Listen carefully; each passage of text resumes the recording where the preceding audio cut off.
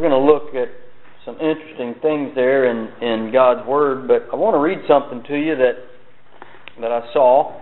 Very interesting. Rivers do not drink their own water. Trees do not eat their own fruit. The sun doesn't shine on itself, and flowers do not spread their fragrance for themselves. Living for others is a rule of God and nature. That's good. We are all born to help others. No matter how difficult it is, life is good when you're happy, but much better when others are happy because of you. That's good. It's something to think about, because in Philippians we learn a lot about that, but that's not what we're going to look at particularly this evening. But if you would, look in Philippians chapter 2, trials and testings.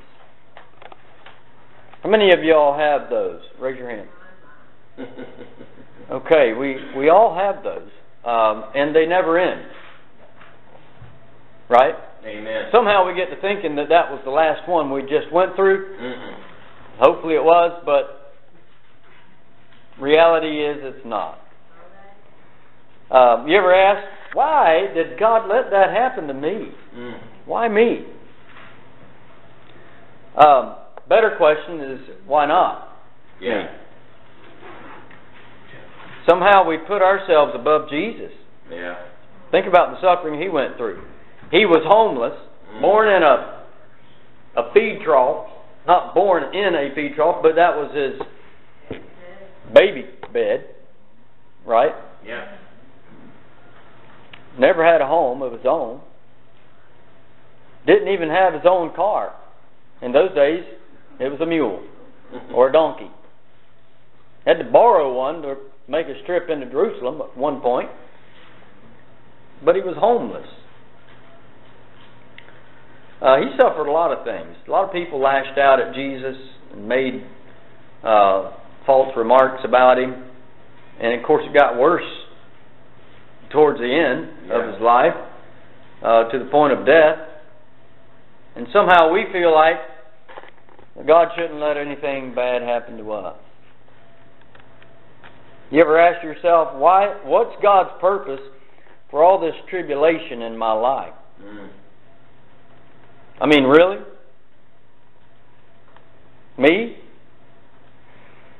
You ever ask yourself, why do good things happen to bad people, or bad things happen to good people, or good things happen to bad people, vice versa? You ever ask yourself that question? I have. God's Word gives us reason for all these questions.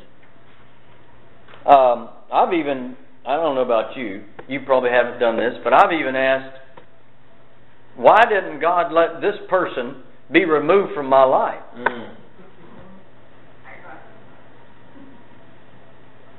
Right? But there is a reason. That's what I'm getting to. God's plan is to mold and shape us to be more like Christ. Amen. Right? Amen. That's His big picture plan. And the name Christian means Christ-like. So my question is, are you Christ-like? In other words, if a blind person could hear you say what you say, the tone of voice that you use, would they assume that you were possibly a Christian?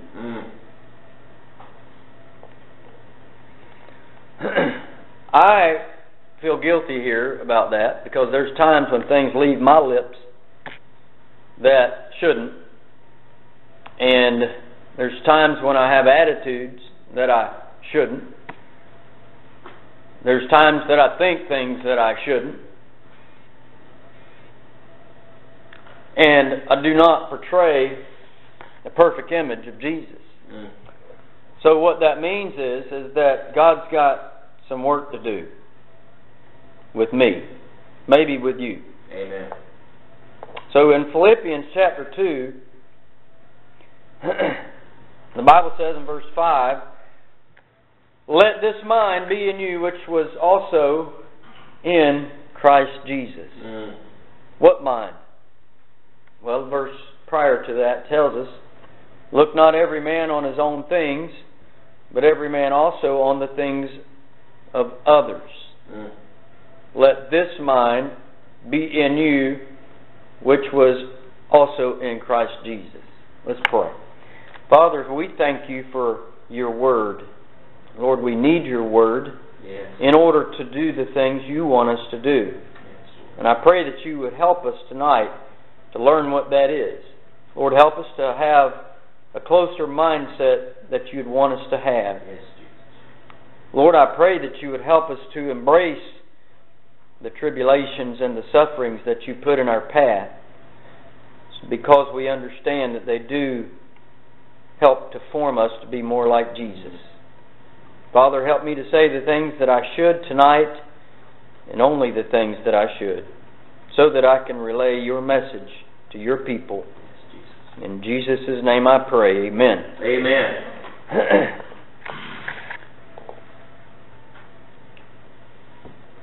Let this mind be in you which was also in Christ Jesus. Well, okay, so I need to have the mindset of Jesus. But why do I have to suffer to get it?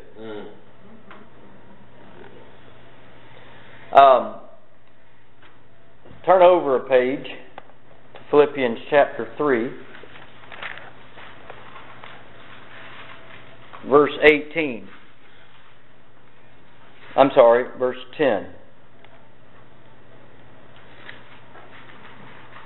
That at the name of Jesus, I think I've got the wrong verse here, every knee should bow of things in heaven and things in earth and things under the earth. I have the wrong verse. Chapter 3, you're in chapter 2 still. I'm sorry, chapter 3 and verse 10. The question is, why do I have to suffer? Paul answers that. He says here, that I may know him. And the power of his resurrection. And the fellowship of what? His sufferings. Being made conformable unto his death. So Paul is saying there, the reason that we suffer is so that we can have the mind of Christ. We cannot understand what he's wanting us to see and do unless we understand how he thinks, what he expects, how he feels. All of that can only come through suffering. Look in verse 29 of chapter 1, same book. This one is a little bit scary because of the truth of it.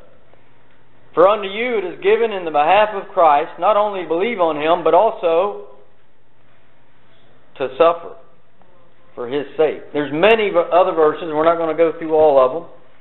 But not only is it going to happen, it's required. If God allowed suffering to afflict his only begotten Son, what makes us think that we should be exempt from it? Amen. We're not too good. He wasn't.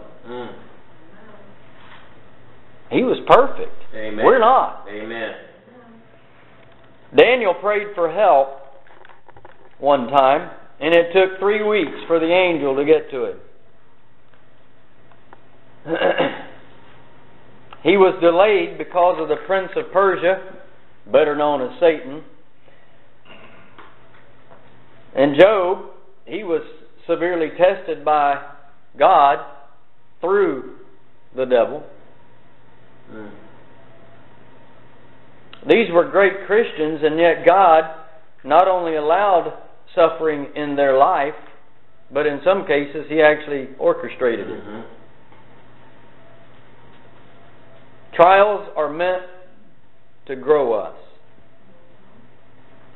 We were having a meeting one time at Camp Tracy. In-service training is what they called it. And the particular person that was doing the training said right off the bat, right at the very beginning, kind of turned me off to start with her comment. And she even said, "You're not going to like what I'm fixing to say." And she was right. I didn't anyway. I don't know about everybody else, but I didn't like it. Here we are at Camp Tracy Children's Home with troubled teenagers, trying to help these teenagers to learn about Jesus, learn about respect for authority, learn about how to work, how to clean, everything about life that they so far had not learned. And she makes this comment in this meeting: "You are not here to help these students." I almost got up and walked out. By the way, you're not here to help people at church. She said, "You're here so God can prepare you for heaven. By forming you to be more like Jesus." That's good. How is He going to do that? That's good. He's not going to do that on the mountaintop. He's not going to do that through a well-padded bank account. He's not going to do that with a problem-free life. Amen. You don't learn when you're on the mountain. Right. You don't grow closer to Jesus when you're on the mountain. I don't know about you, but the times in my life where I've prayed the most earnestly was times in deep problem, suffering, when I didn't know what to do. What about you? Yeah. Amen. When things are going real good, people tend to forget to pray to God. They tend to forget to do the things that God expects. Our mindset loses focus of Him. And He knows that. Yeah. So what happens? My brother made a statement one time, and I may not get it right, but he said this. He said, if problems brought you to Jesus, that might be what it takes to bring you back.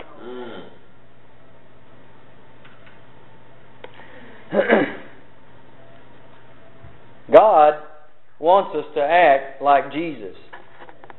By the way, He uses mean, rude, unkind, unthankful people and difficult circumstances to condition us to be more like Jesus. Turn to Luke chapter 6. Luke chapter 6.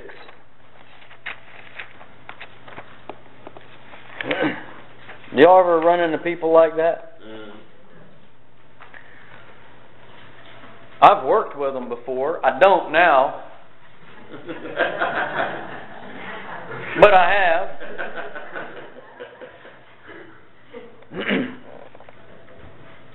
I even thought, you know what? I used to work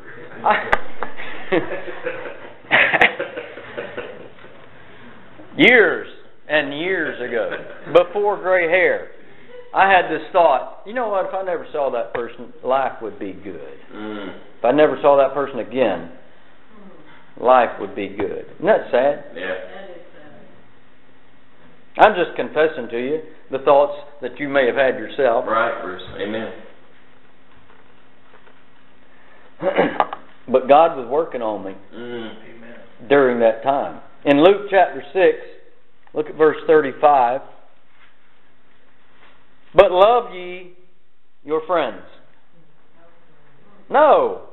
Love ye your enemies, and do good, and lend, hoping for nothing again.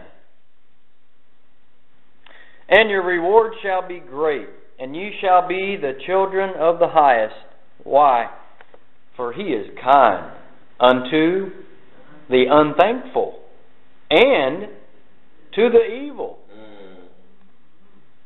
In other words, what he's saying here is, love your enemies, be good to those people who are mean to you. Why? Because that's what God does. Amen. And if we do what God does, then we're going to be His children. We're going to look like Jesus. We're going to be a spitting image, in other words, Yeah. of what Jesus is, because that's what He does. You probably shine brighter for Jesus when those people who are mean and rude to you, unkind, they lie about you, they say bad things about you, when you respond in a way that Jesus would. Amen. In other words, in kindness. Instead of reacting and having some knee-jerk reaction and saying something you ought not to, just say something kind. Mm-hmm. Or do something kind for them. That's even harder, I think. Because it requires more time, more thought, sometimes even money, to do something kind for that person who is mean or rude to you. That's what Jesus said right here in this verse. In Matthew 5, Jesus tells His disciples to go the extra mile. You've heard that term before, right? Go the extra mile. Yeah. That comes out of Matthew chapter 5.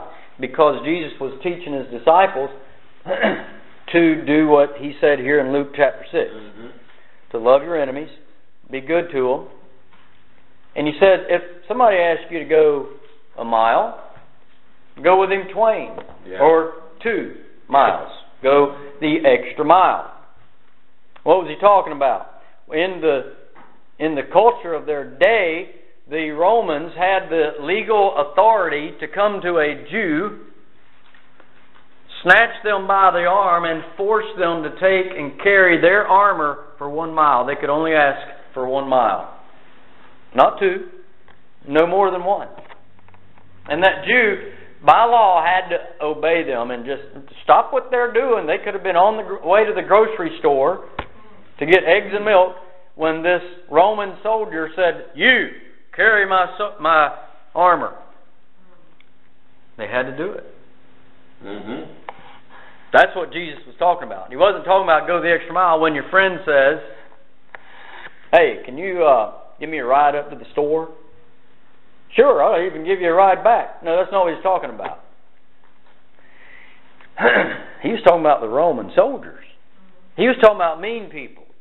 When mean people that abuse you, people that use you, and you know it, and everybody else knows it, when they ask you for something, do it. And then go a little bit farther. That's what He's saying. Yeah. A little bit deeper meaning when you understand the day that He said that in. Right? True. So why am I suffering? Why am I having to deal with this person? To make us more like Jesus. That's what He did. God is kind to the unthankful, as He said in Luke chapter 6, and to the evil. You know what? When it rains on your crops, it's probably raining on your wicked neighbor's crops too. Yeah. God is kind to the unthankful and to the wicked. When I think of that, I think of Hitler, who killed around 6 million Jews. God blessed him with vision, blessed him with hearing, He blessed him with the ability to use his hands and his feet for, I believe, up to around 50 years. God blessed him with good health. He actually blessed him with a position. He blessed him, I'm assuming, with pretty much good wealth. I mean, you don't be the leader of a country and not have money. God blessed him. Was he wicked? Yes. Oh yeah. I believe he died and went to hell. I don't know that for sure, but I believe he did. And I believe that God blessed him because he loved him and knew he would eventually wind up there anyway. You know, that's what he did for Judas. God knew. When Jesus was choosing the disciples, when he chose Judas, he knew right then what would happen 3 years later. And yet, he fed him, he taught him, he trained him, he even gave him a position of responsibility. Judas held the bag. He was the treasurer of the group. Even on the day that Judas went to him with his Roman soldiers right behind him, Jesus said, "Friend," to Judas. Not because Judas was his friend, but because he was Judas's friend. He loved him. Amen. How do we look at those people who are mean to us? Do we wish they were never, that they never come around again?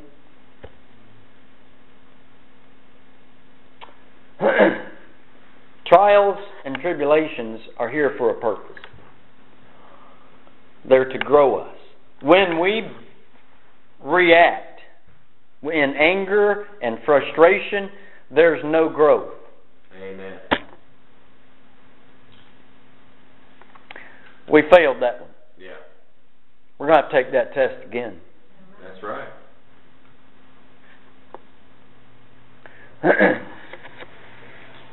I don't want to take the same test over and over if I can help it.